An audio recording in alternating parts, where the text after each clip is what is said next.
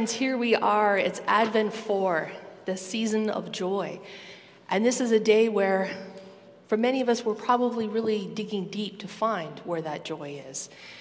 So I hope on this day, as we gather, that we do dig deep to find those places of peace, love, hope, and joy. So let us begin our time together today with our opening hymn. And I forget, "Oh, come all ye faithful."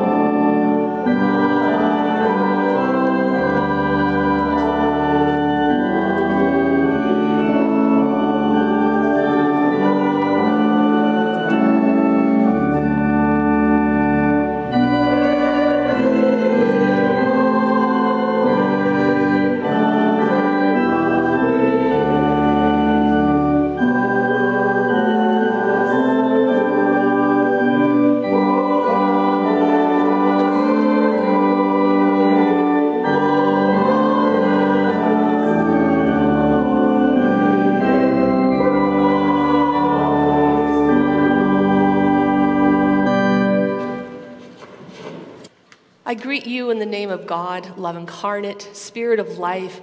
May hope, peace, joy, and love be with you all. Good morning. Well, I'm so glad to see you here today. It's a little bit of a different day, and I have a number of announcements, as you can probably guess. So the first thing is that Council has decided that this will be the last in-person service for a number of weeks.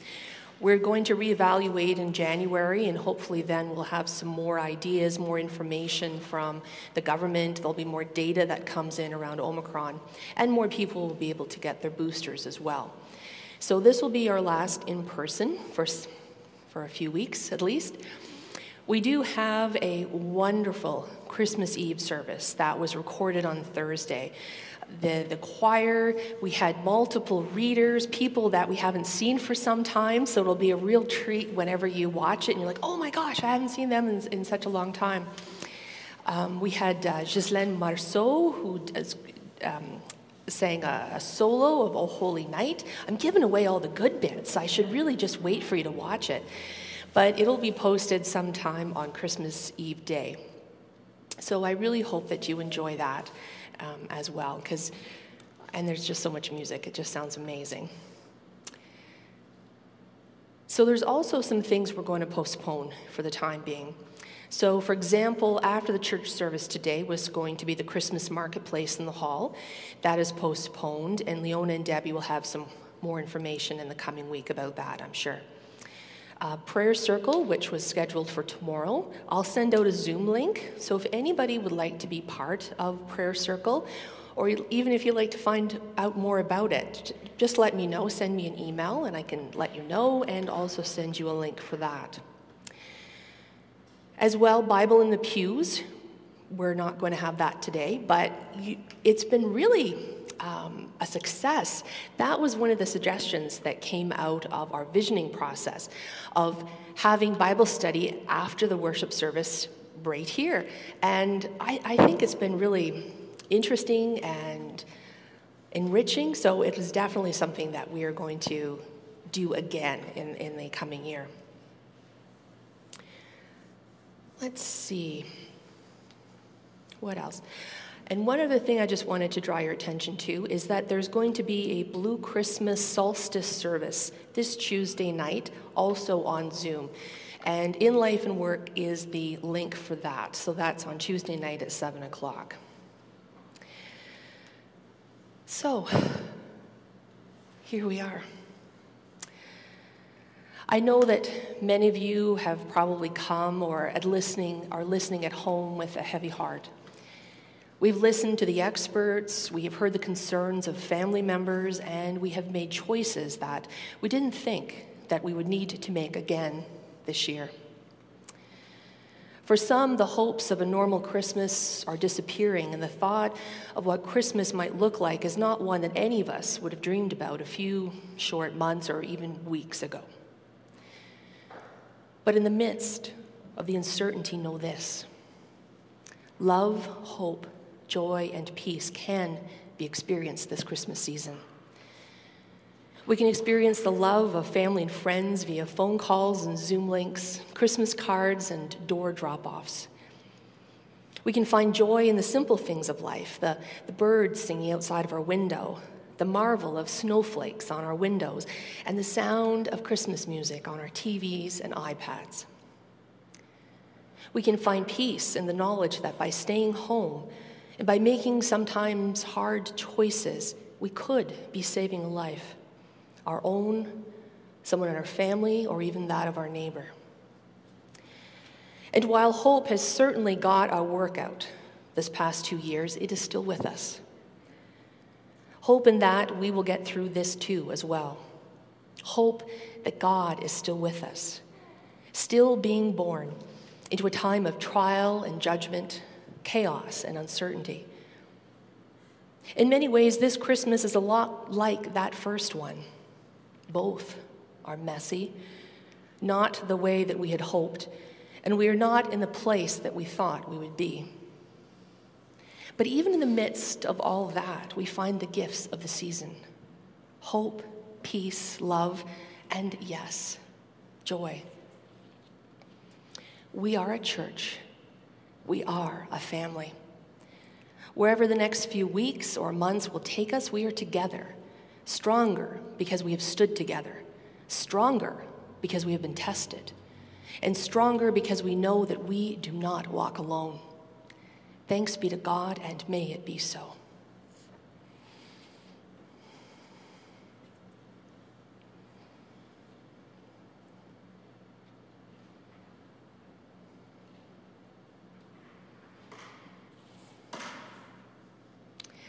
Let us begin our worship with our call to worship. Suddenly the heavens are alive with music, song, and voices. The streets of Bethlehem also are filled with noise, people, and animals. Where have all these people come from? And where are they going? Do they really know what is coming? Do any of us know? What will happen in Bethlehem this year? Every year will change everything again. Oh, how we want to open our hearts to the promise of God, embracing the promise of love, the promise of joy, the promise of peace. But it is hard.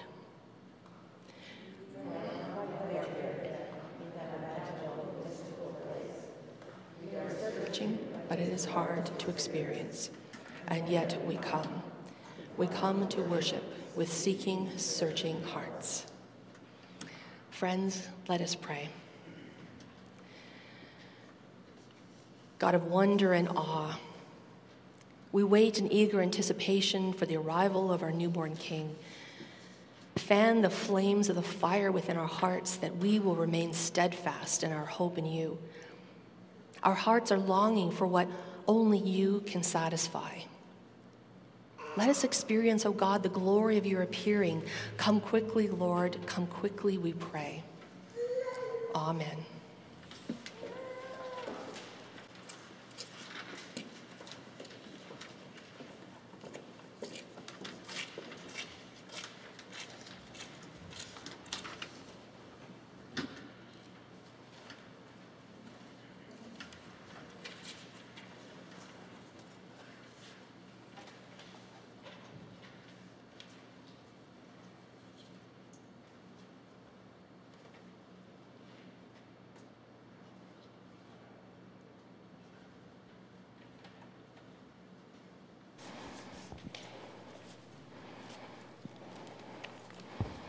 We are getting tired of waiting, of preparing, of marking time, yet we come.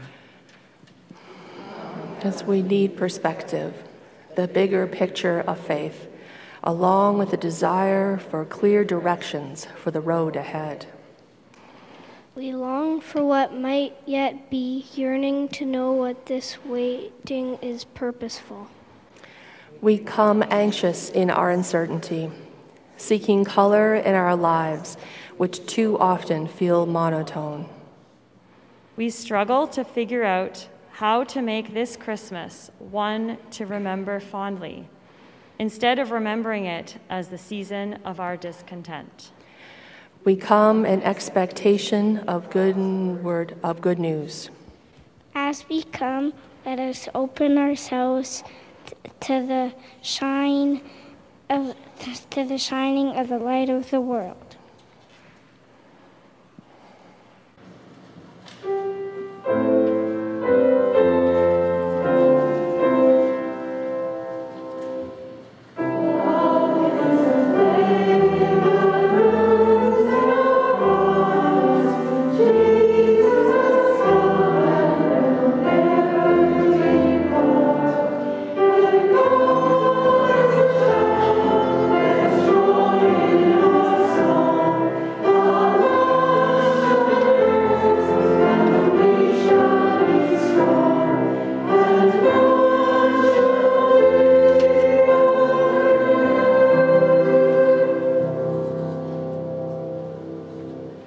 Let us join as one community of faith and prayer. That's what begins, isn't it, God? New life filled with new possibilities. Tell us the story once again, that we may grow anew into your resurrection. Hope arising from dread, peace blossoming from conflict, joy bubbling from despair, and love transforming polarization. Strengthen us to welcome your mission of daring and of risk. To something enforced or coerced, but created within a life of daunting through generous giving. Amen.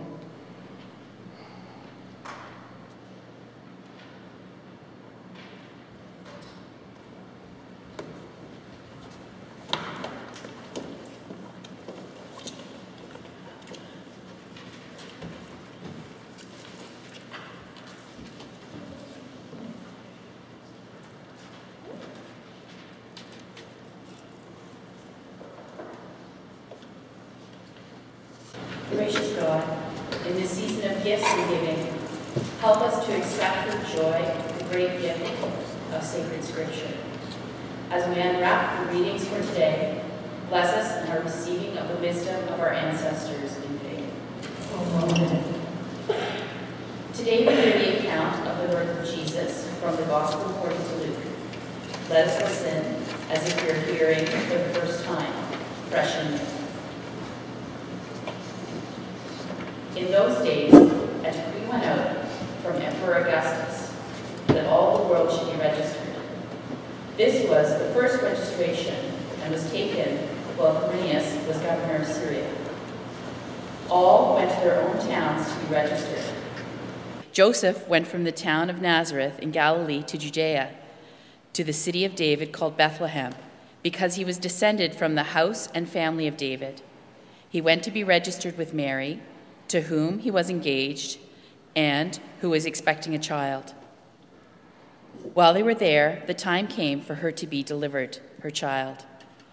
And she gave birth to her firstborn son and wrapped him in bands of cloth and laid him in a manger because there was no place for them in the inn. In that region, there were shepherds living in the fields, keeping watch over their flocks by night. Then an angel of the Lord stood before them, and the glory of the Lord shone around them, and they were terrified. But the angel said to them, "Do not be afraid, for see, I am bringing you good news of great joy to all the people. To you is born this day in the city of David a Savior, who is the Messiah, the Lord. This will be a sign to you. You will find the child wrapped in bands of cloth and lying in a manger." And suddenly there was with the angel a multitude of the heavenly host, praising God and saying, "Glory to God in the highest, and on earth peace among those whom he favors." When the angels had left them and gone into heaven, the shepherds said to one another, "Let us go to Bethlehem and see this thing that has taken place, which the Lord has made known to us." So they went with haste and found Mary and Joseph and the child lying in the manger. When they saw this, they made known what had been told to them about this child. And all who heard it were amazed at what the shepherds told them. But Mary treasured all these words and pondered them in her heart. The shepherds returned, glorifying and praising God for all that they had heard and seen, as it had been told to them.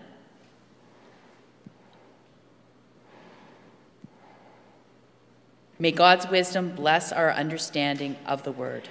With God's help, may it be so.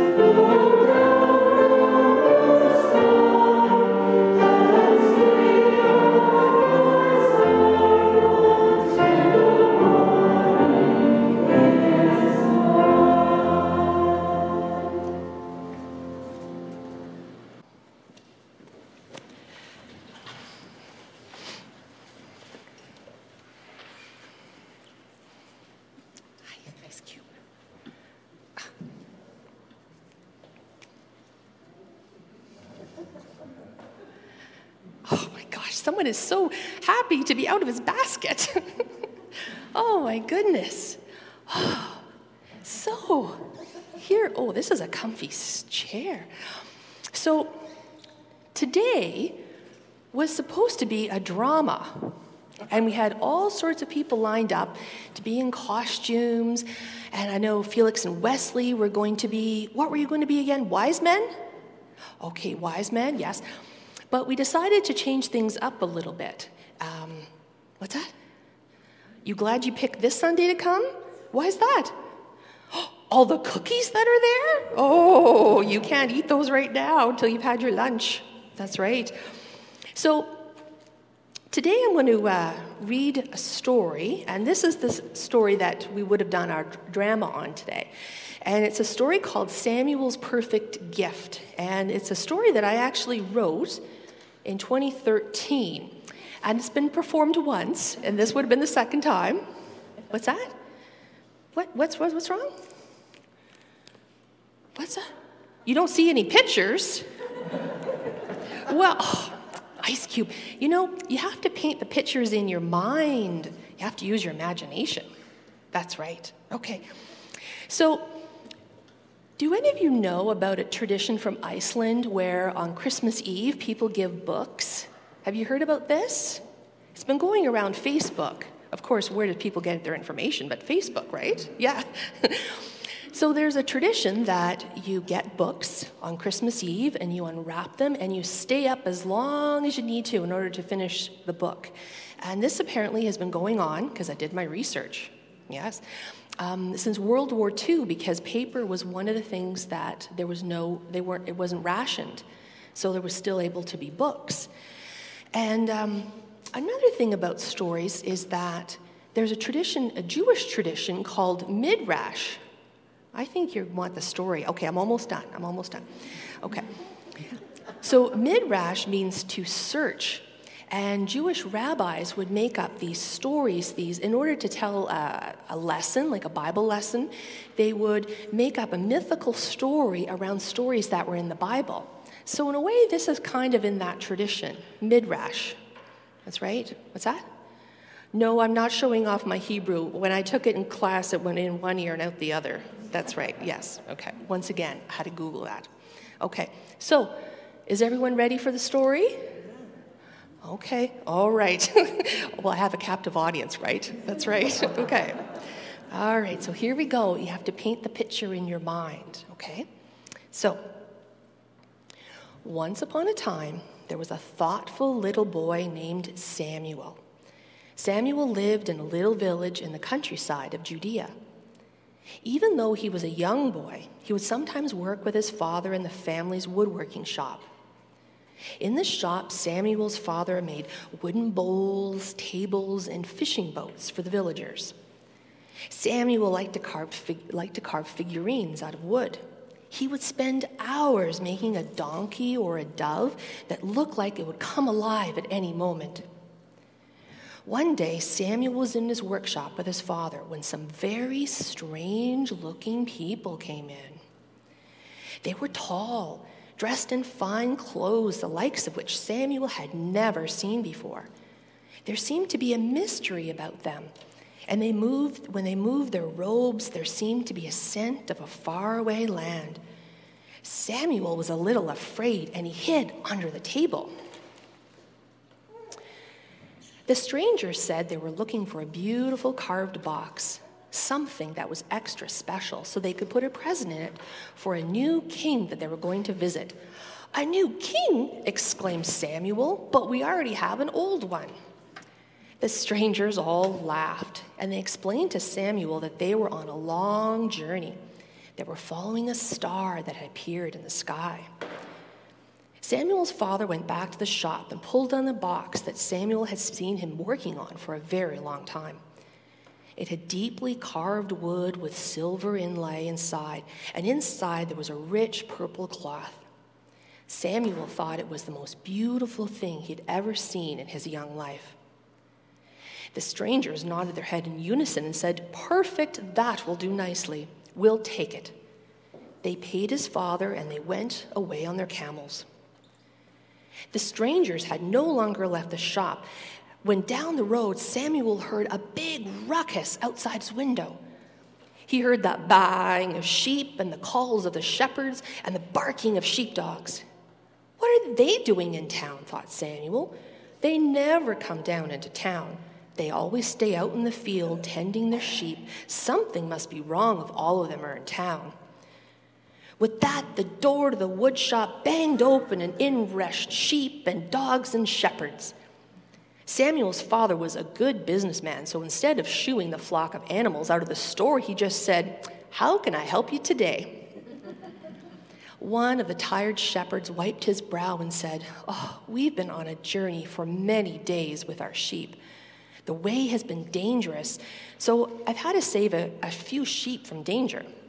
I broke my crook the other day, and I really need a new, strong one for the rest of my journey." Samuel's father started at once to work on a long piece of wood. "Been traveling, have you? Seems like a lot of people are doing that lately. Where are you headed?" The shepherd looked around sheepishly and leaned in to share a secret. Samuel leaned in too to listen. "About 3 nights ago, my brothers and I were out in the field when the sky filled with angels." "I can almost picture that," said Samuel. "There we were. It was cold, and we were huddled around our little fire when we heard angels singing. They said that a baby was going to be born that would be called the Wonderful Ruler, King of Peace, and Son of God. They told us to follow the star until it stopped over the place where he was. We have been following the star for 3 days. When we get there, we'll give him a lamb from our own flock." Samuel's father had finished the crook. The shepherd smiled at the craftsmanship, then paid the carpenter and took his flock out the door, leaving the wood shop smelling like a barn. That night, Samuel thought about the wise travelers and the shepherds and wondered about their journey to find their new king. Samuel wished he knew how to find this new king, but even if he did, he didn't know what he would give him. As he slept, Samuel had a dream that an angel came into his room, stood by his window, and pointed to a bright star in the night sky. The angel said, "Give the new king something that comes from your heart, Samuel. Give him a gift that means something to you." With that, the angel disappeared, and suddenly Samuel woke up. He got up and looked out the window, and there it was, the star. Samuel went back to his bed and pulled something out from underneath it. In his hand, he held a carving of a rooster. It was the best rooster, the best animal that he had ever carved. He looked at it every day and thought it was the best thing that he had ever done. As he looked at it, he realized that this was the present that he was going to give the new king. Here was a gift that he had worked on night after night. It was a gift that he loved. It was a gift that he had made with his own hands. Samuel tucked the carving under his arm, crept to the kitchen, snuck a piece of cheese and bread, and made his way out into the last few hours of night. He began to walk in the direction the shepherds and wise men had traveled, always keeping the star in sight. After a few hours, he came to a little town called Bethlehem. The star had stopped moving over the town. He wondered where he should look first. He looked down the street and saw a building that was bright with light pouring out the windows into the dark street. He knocked on the door. The door opened slightly, and a kerchief-tied head was thrust out through the opening into the night and said, "Yes?" "Excuse me, ma'am," said Samuel. "I'm looking for the new king that has been born around here. Would you know where I can find him?" "A king? Born around here? Well, I do run a pretty good place, but a king? Born here? Well, if he was, I can start charging people extra to stay at a place where a king was born." "So he was born here then?" Samuel asked hopefully. "Nah, sorry, kid," the innkeeper said. "I haven't had any room here for the last week. The last people that showed up, I told them that there was a room in the back. I should have charged them more because it seems like more and more people just keep showing up." And with that, the door slammed in Samuel's face, and he was left alone once again in the dark street. He started to make his way back the way he had come when he heard the sound of sheep and camels coming from down the alley. As he got closer, he could see the wise men and the shepherds and the beautiful angels in the sky all around a young couple. Everyone's attention was on a little baby, a baby wrapped in pieces of frayed old material. This must be the baby that everyone was talking about, thought Samuel.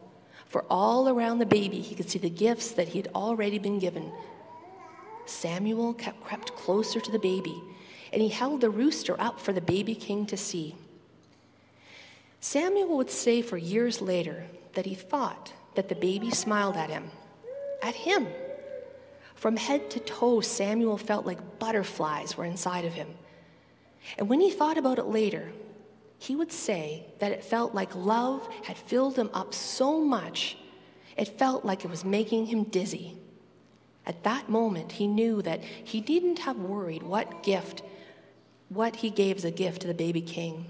For as long as the gift came from his heart, that is all this king could ever have wanted. The best gift is one given in love. Here ends the story of Samuel's perfect gift. What's that? You want to say Merry Christmas? Okay, Merry Christmas, everyone. Merry Christmas. Merry Christmas. And no cookies yet. No cookies yet. Okay. Aw. Okay.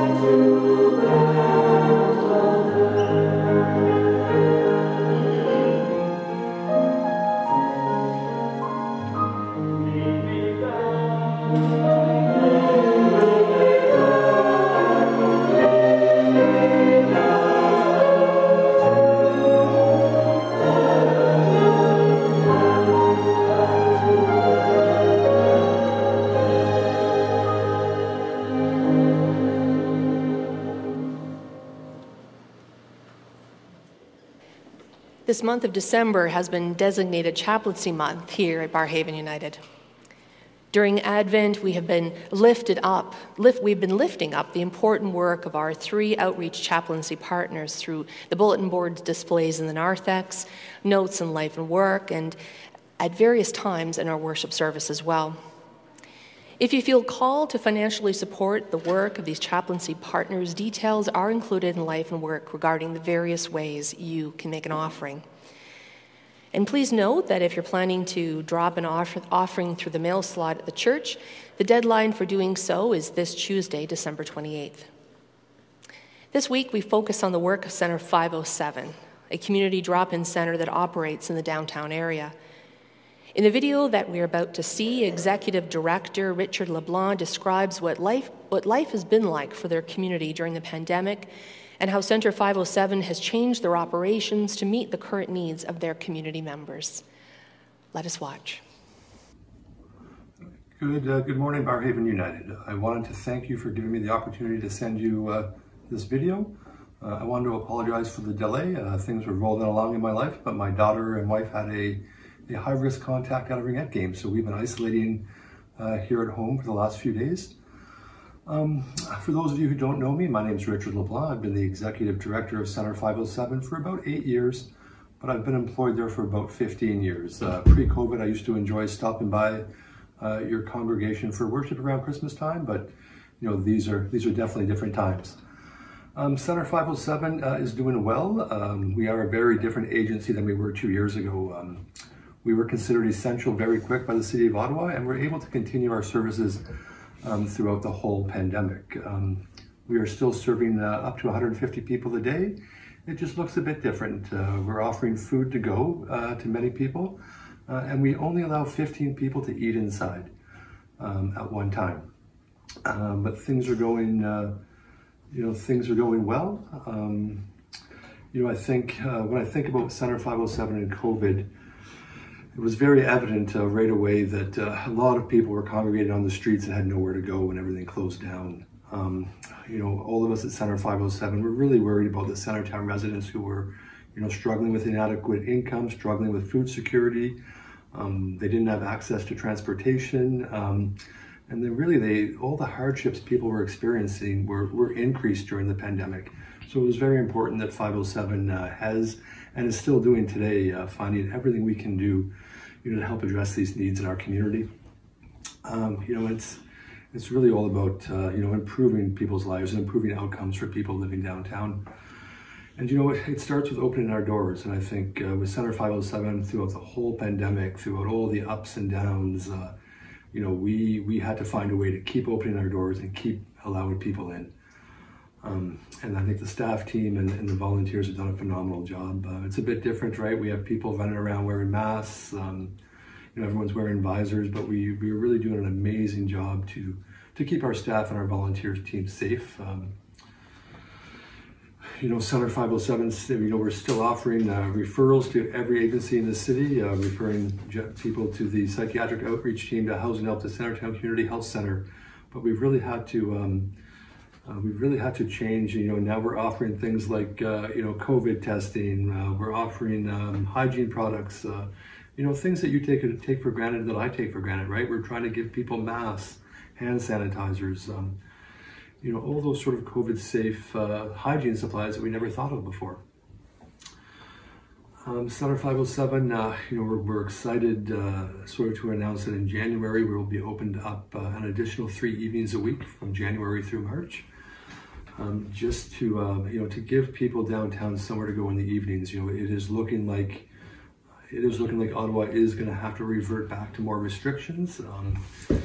And when people who are struggling with low income or have nowhere to live have nowhere to go, that's why it's really important for an agency like Center 507 to have our doors open. And so we're going to be adding an additional 16 hours a week, Monday, Wednesday, and Thursday evening from 4 to 9 in January.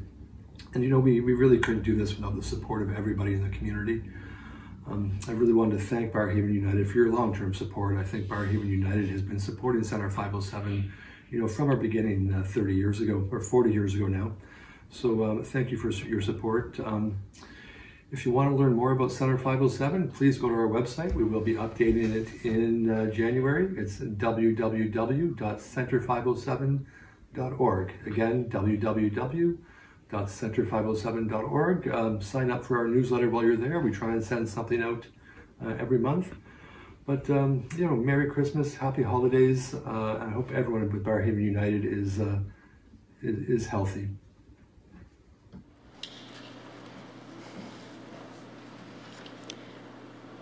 Whatever our gifts are this year, the gifts to our family, to our friends, to our church, to our community, may it be done so in love.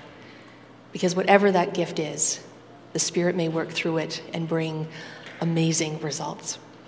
So let us just sit with that, sit with our gift, with our offering, and just take a few moments before we offer it to God in song and in prayer.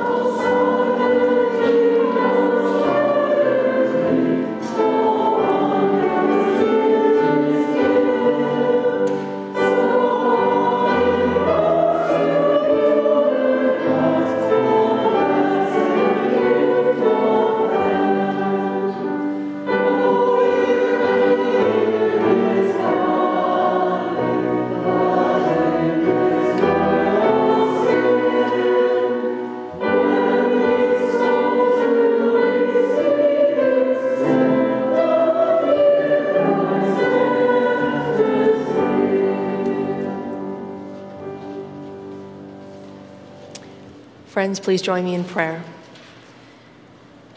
In these days of waiting, O God, as Mary grew Jesus in her womb, so grow in us a spirit of generosity.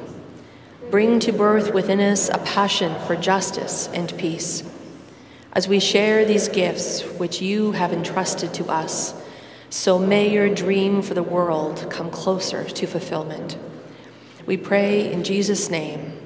Amen.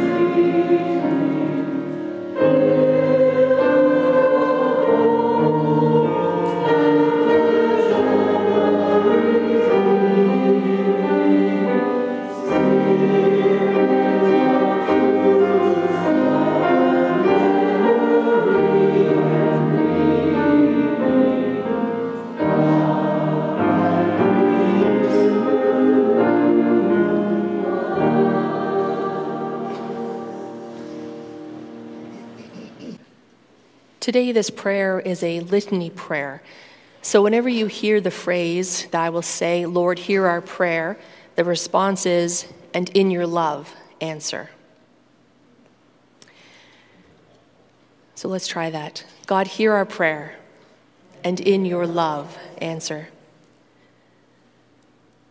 Creator God, we come here to your sanctuary, seeking a rest for the stresses of the world, a place to gather our thoughts, a place to experience your voice and answer to our prayers. The noise of the world intrudes into our lives. We ask for peace, acceptance, and hope. Lord, hear our prayer, and in your love, answer. Loving Creator, in our families and our communities, we see people burdened with illness, loss, grief, sadness, and isolation. Sometimes our efforts to reach out seem weak and unable to make a difference. We offer prayers on their behalf, but do not seem to know the right words to speak or the right time to listen.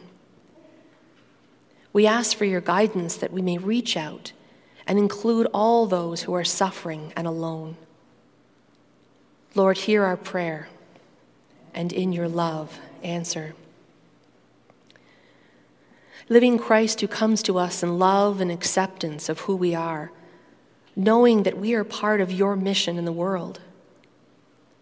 You are the light of this weary, war-torn world, and as such, you are asking us to carry that light into all the shadowed corners, so that those who are hiding in them in desperation might be freed from those chains. They too deserve to walk in your holy light, and we are called to be your guide in the new life you have given us. Lord, hear our prayer, and in your love, answer. Jesus, Savior and Guide, we seek the compassion and acceptance for those who stand apart because of prejudice and ignorance, fear and hatred. In this, we are often swayed by others rather than standing true to your teachings, to your words. We say that we commit to supporting these persons, and yet we sometimes fail in our own fear and ignorance. We ask for your support and strength as we grow to know our brothers and sisters within God's family, in God's world. We are all God's children, caring for each other as God cares for us. Lord, hear our prayer, and in your love, answer. Holy Spirit, bearer of God's love to our hearts, messenger of the Holy One, touch our hearts that we may see and hear with acceptance and understanding, love and forgiveness. Fill us with the calm and peace that surpasses all understanding as we walk your ways, separate yet together in this given world. Help us with the healing needed to fulfill God's word to us all.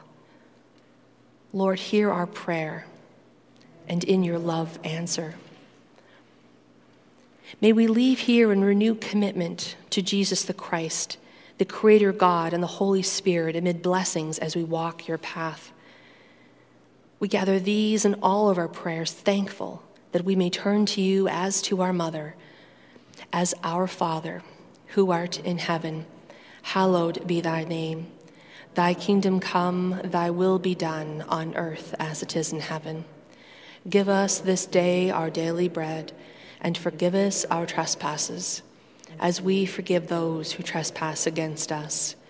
And lead us not into temptation, but deliver us from evil. For thine is the kingdom, the power, and the glory, forever and ever. Amen.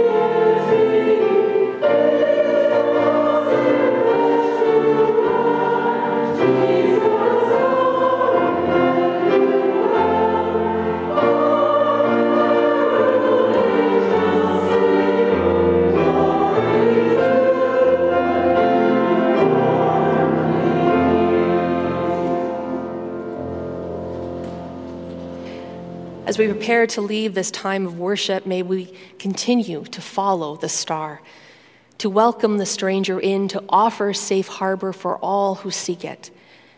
May we know that we do not walk this path alone, and that we are mighty because we walk together. And we walk together into whatever the future may bring. Let us go forth with the blessing of the one known to us as our Creator, our Sustainer, and our glorious Redeemer. And let the people say, Amen.